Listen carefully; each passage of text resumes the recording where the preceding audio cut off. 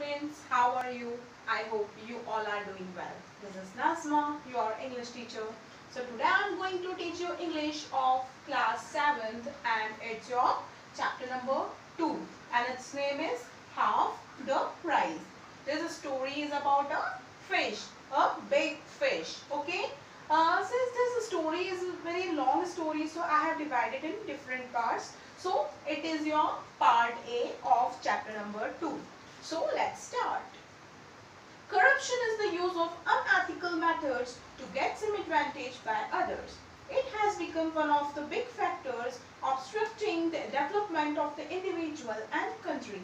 Okay, corruption. Corruption आप सबने नाम सुना है?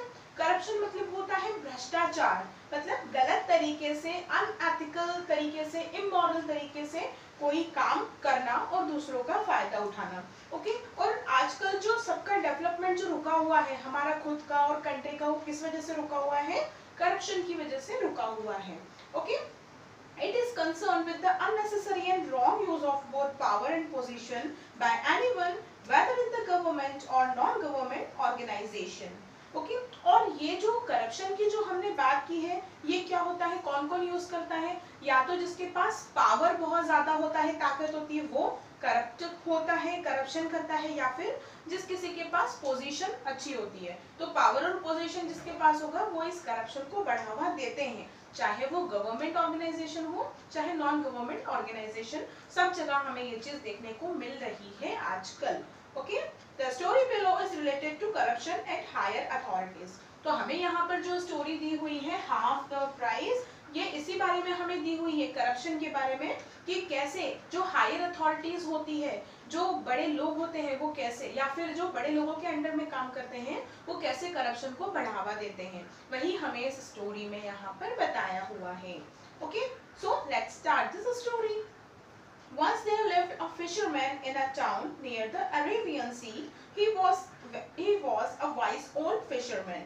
The fisherman had a daughter. She was 17 years old. एक बार की बात है, अरेबियन सी के पास में एक गांव था, एक टाउन था. उस टाउन में एक फिशरमैन रहता था. फिशरमैन पता है कौन होते हैं? मछुआरे, जो मछली पकड़ के बेचने का काम करते हैं. ओके, तो फिशरमैन था वो. क्योंकि एजेड थे, उनकी एज ज्यादा थी, वो क्या थे? वाइज थे, समझदार थे, बुद्धिमान थे. उनकी एक बेटी थी, डॉटर थी. वो कितने इयर्स की थी? She was 17 years old. वो 17 इयर्स की थी. That was the age of marriage for girls in those days. So the fisherman was looking for a good bridegroom for his daughter. Okay, क्योंकि ये इतने पुराने टाइम की बात है, तो पहले क्या होता था, अर्ली चाइल्डहुड में क्या करते थे, बच्चों की मैरिज कर देते थे. तो ये भी छोटी थी, कितने इयर्स की थी? 17 इयर्स की. लेकिन उस टाइम इतनी एज की गर्ल्स की मैरिजेस हो जाती थी. तो अब उस ओल्ड मैन ने भी सोचा कि मुझे भी अपनी बेटी की शादी करनी है. तो इसके लिए उन्होंने क्या शुरू किया? खोज शुरू की. खोजबीन किसकी? एक दुल्हे की, ब्राइड ग्रूम को उन्होंने ढूंढना शुरू किया. Okay, he found several young men, but he did not have enough money to get his daughter married to one of them. Some of his friends advised him to see the Raja who ruled the town and ask him for help. तो अब अपनी बेटी की शादी करने के लिए उस फिशरमैन ने बहुत सारे लड़के तो देखे, लेकिन उसके पास इतना सफिशिएंट मनी नहीं था कि उसमें वो अपनी बेटी की शादी कर सके. ओके, तो जो फिशरमैन के कुछ फ्रेंड्स थे, उन्होंने सलाह दी, एडवाइस दी. बोला कि यहाँ के जो राजा हैं, जो किंग हैं, उनके पास जाओ, उनसे हेल्प के लिए बोलो, हो सकता है कि वो तुम्हारी कुछ हेल्प कर दे. Okay, he was ready to go to the Raja without any gifts. He wished to take with him a gift that was good enough for the Raja. Okay, तो वो सलाह लेने के लिए, मदद के लिए फिशरमैन कहाँ जाना चाहते थे?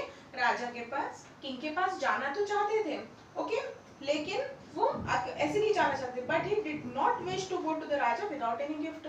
वो बिना गिफ्ट लिए नहीं जाना चाहते थे, क्योंकि हम किसी हायर अथॉरिटी के पास जा रहे थे, ऐसे खाली हाथ थोड़ी ना जाएंगे. हम किसी के भी यहाँ पर जाते तो हमें अपनी तरफ से कुछ गिफ्ट लेके जाना चाहिए. यही हमारी मॉरल वैल्यूज भी बोलती है. तो उसने सोचा मैं अपने साथ कुछ लेकर जाऊंगा. लेकिन अब उसको, वो तो गरीब था, उसके पास ज्यादा पैसे थे नहीं. तो उसने क्या सोचा, मैं तो एक बड़ी सी फिश लेकर जाऊंगा राजा को गिफ्ट करने के लिए. ओके, तो वो राजा को पसंद भी आएगा, और बहुत बड़ी फिश होगी तो अच्छी लगेगी, देखने में बड़ा गिफ्ट लगेगा. Okay, what gift would a fisherman give except fish? But the fisherman was too old to go far out into the sea. Okay तो फिशरमैन था, मछली पकड़ने वाला, तो वो मछली के अलावा और कुछ दे भी नहीं सकता था, तो उन्हें सोचा मैं फिश ही दूंगा। लेकिन क्योंकि अब वो बहुत बूढ़े हो गए थे, उनकी एज ज्यादा हो गई थी, तो वो अब सी में तो नहीं जा सकते थे मछली पकड़ने। Okay every day he saw several big fishes in the C and tried to catch one. तो वो बीच में तो नहीं जा सकते थे, लेकिन जहां तक वो जा सकते थे वहां जाकर वो फिशेस को कैच करने की, मछलियां पकड़ने की कोशिश करते थे। ओके बट ही फेल्ड, लेकिन वो फेल हो जाते, उनके हाथ कोई मछली नहीं लगती थी। Then one day he was lucky, a very big fish fell into his net and he immediately set off for the Raja's palace with great joy. Okay? अब एक दिन क्या हुआ, उनकी किस्मत खुल गई। एक दिन उनके पास, उनके हाथ एक बड़ी सी मछली लगी। ओके मछली उनके हाथ लगी मतलब उन्होंने जो नेट डाला था, जो मछली पकड़ने के लिए जाल बिछाया था, जाल डाली थी पानी में, उसमें क्या हुई, एक बड़ी सी मछली आ गई। तो उसी टाइम उन्होंने उस मछली को पकड़ा और राजा के पैलेस जाने के लिए वो निकल गए बहुत खुशी खुशी, with great Joy. Okay but at the palace get the gate keeper stopped him. लेकिन जैसे ही वो वहां पहुंचे, राजा के महल के वहां पैलेस में, तो वहां पे पैलेस के गेट पर जो गेट कीपर होता है, जो सिक्योरिटी गार्ड रखते हैं ना, तो गेट कीपर ने उनको वहां पर रोक दिया। Okay get keeper you can not go in. Gate keeper ने क्या कहा कि आप अंदर नहीं जा सकते हो। Fisherman but I must see the Raja. I wish to see him his gift. See him. I wish to give him this fish as a gift. Fisherman ने क्या कहा, लेकिन मुझे तो राजा को देखना है, मैं उन्हें एक गिफ्ट देना चाहता हूँ, ये जो मेरे हाथ में फिश है इतनी बड़ी सारी, ये मैं उन्हें गिफ्ट करना चाहता हूँ। Gatekeeper you need not give him any fish, he has enough fish for several days. Gatekeeper ने कहा कि तुम्हें राजा को कोई गिफ्ट देने की या फिश देने की जरूरत नहीं है, उनके पास पहले ही बहुत सारी फिश है जो उनको बहुत टाइम तक चलती रहेगी, उन्हें तुम्हारी मछली की जरूरत नहीं है। कौन बोल रहा है अभी, ये गेट कीपर जो गेट पे खड़ा हुआ है, सिक्योरिटी गार्ड, वो बोल रहा है। किससे बोल रहा है, ओल्ड वाइज फिशरमैन से।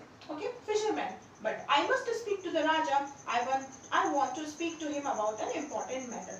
जब गेट कीपर ने मना किया तो वो फिशरमैन क्या बोलते हैं, लेकिन मुझे तो राजा से बात करना ही है, मेरे लिए जरूरी है, क्योंकि मुझे उनसे एक इम्पोर्टेंट मैटर के बारे में भी बातचीत करना है, एक और इम्पोर्टेंट टॉपिक भी है।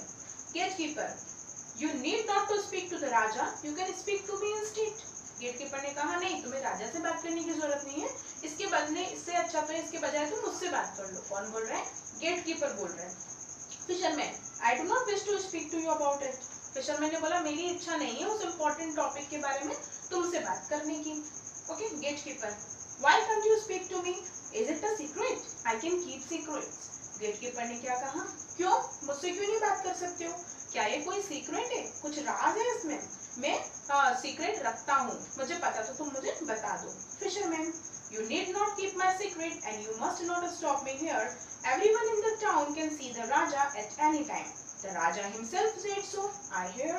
फिशरमैन ने कहा कि नहीं, तुम्हें सीक्रेट रखने की जरूरत नहीं है और तुम मुझे यहाँ नहीं रोक सकते हो, यहाँ पर हर कोई राजा को देख सकता है, राजा से मिल सकता है, ऐसा राजा ने खुद से कहा है, तो जब उन्होंने कह रखा है तो फिर तुम कौन होते हो रोकने वाले, मैंने खुद सुना है, राजा ने कहा है कि कोई भी कभी भी आके मुझसे मिल सकता है। Okay gatekeeper but I am sorry you are wrong, the Raja has ordered me not to let anyone in, now I must ओबे his order, I will not let you in. Gatekeeper ने कहा sorry, लेकिन तुम गलत हो, मुझे माफ कर दो, लेकिन राजा ने मुझे ऑर्डर किया है, मुझे आदेश दे रखा है कि मैं किसी को अंदर नहीं आने दूंगा, और मुझे तो उनकी ऑर्डर को ओबे करना है ना, मानना ही पड़ेगा।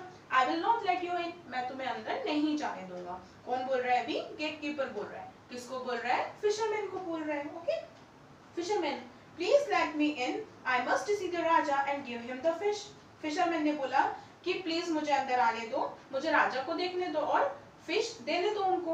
Okay gatekeeper do you want to cell him the fish, what is it's price. Gatekeeper ने क्या कहा कि क्या तुम ये मछली बेचना चाहते हो, क्या प्राइस है इतना।